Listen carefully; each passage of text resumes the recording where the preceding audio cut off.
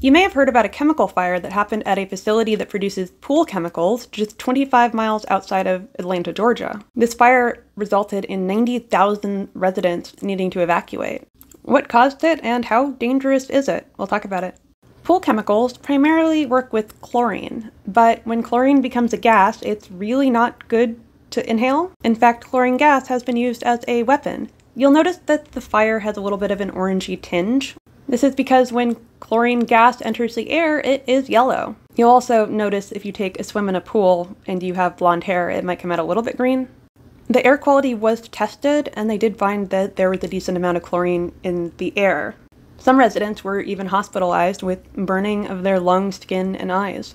Chlorine is not flammable all on its own, but it can have very strong reactions with other chemicals like sodium and even iron that can result in volatile reactions, and chlorine can fuel that fire just as well as oxygen.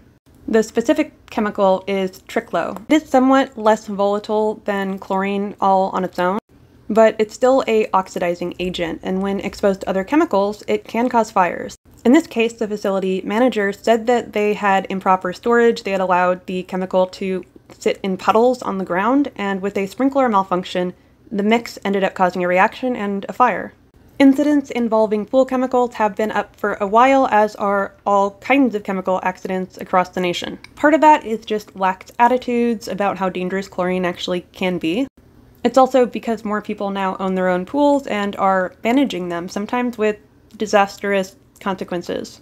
Pool chemicals are not a joke. Unfortunately, once chlorine gas enters an area, it does tend to stick around for a little bit because it's heavier than the atmosphere.